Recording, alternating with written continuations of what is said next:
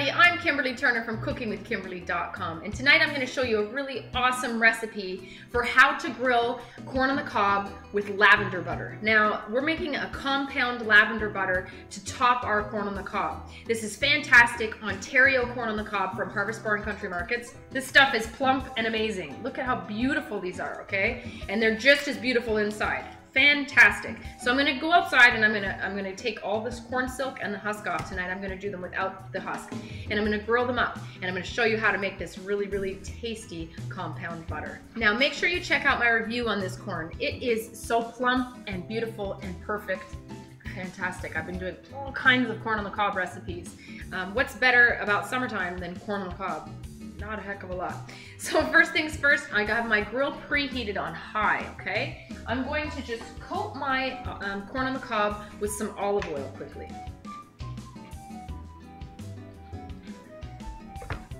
I like to use my hands because it's just the easiest way to do it. Now I've freshly ground some pepper, and I'm just going to sprinkle it with pepper and some salt before I throw them on the grill. We're also going to season them when they come off, but it's going to be with that lavender butter. So I just want to get a nice foundation of flavor going with these. A little bit of pepper. Nice. So onto the grill they go. I want to get them charred on a lot of it, the sides here, and you just want those little charred bits. That's what I'm looking for. This is going to take maybe, I don't know, 15-20 minutes on my indoor grill. Outdoor it's a little bit quicker, but you want to just keep rolling them around and getting them nice and charred. Now while I'm waiting for this corn on the cob to char, I'm going to make our gorgeous lavender compound butter. This is how we're going to do this. I have my corn grilling right now, and I just need a couple tablespoons of softened butter. Now you need it to be softened so that you can actually manipulate it and you can mix things in. And then you're going to cool it off just a little bit to solidify it. So the key is to having soft butter. I don't need a whole bunch because I'm just doing corn tonight. So I'm taking maybe 2 heaping tablespoons of soft butter. I have freshly ground some fresh pepper, and I love pepper on my corn, so that's going to go into my butter too. My butter is already salted, so I don't need to do anything like that. I'm using this really awesome lavender from Neob Lavender. You can find them online at neoblavender.com, and they have all kinds of fabulous lavender products. They're out of the Niagara region, and these happen to be their lavender buds. Fantastic. Culinary lavender it's called. And they are bright, beautiful purple lavender color, and they are extra tasty. They have lots of lavender floral flavor, and it goes really nicely in butter and really nicely with vegetables. Okay, so it has a little shaker and it has a spoon opening, so I'm going to use a little bit more than just shaking. I'm going to probably use a good teaspoon of these lavender buds. I would say. It's going to be fabulous. If you're going to do it, you might as well go all out, right? My butter is already salted, so I don't need anything like that. And I'm just going to add just a smidge of cayenne pepper.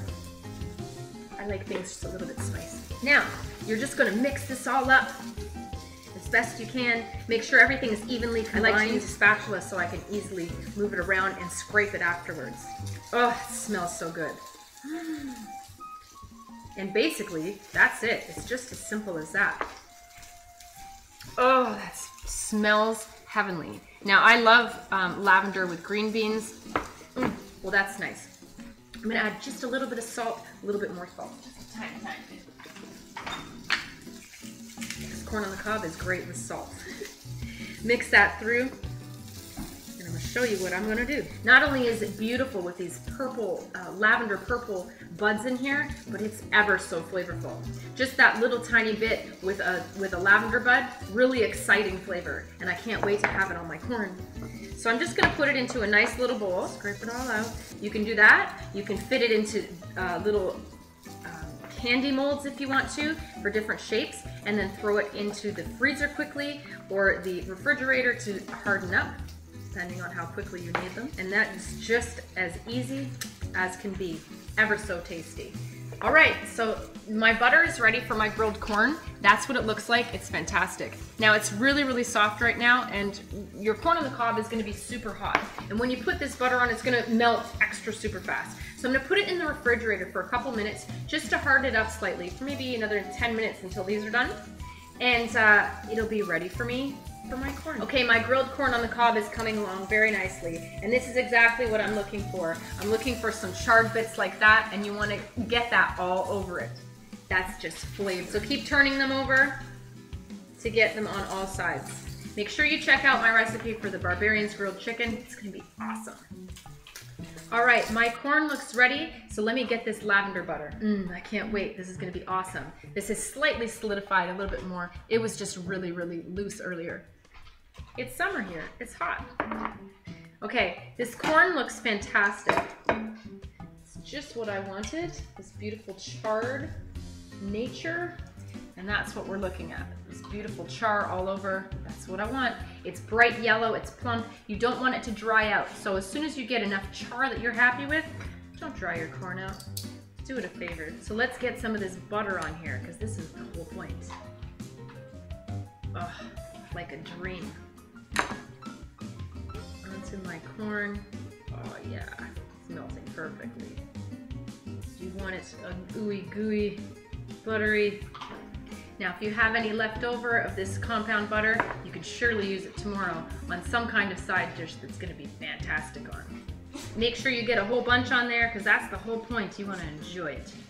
All right, look at this glistening corn cob of deliciousness with the beautiful little lavender buds on it. Oh man, it's gonna be awesome.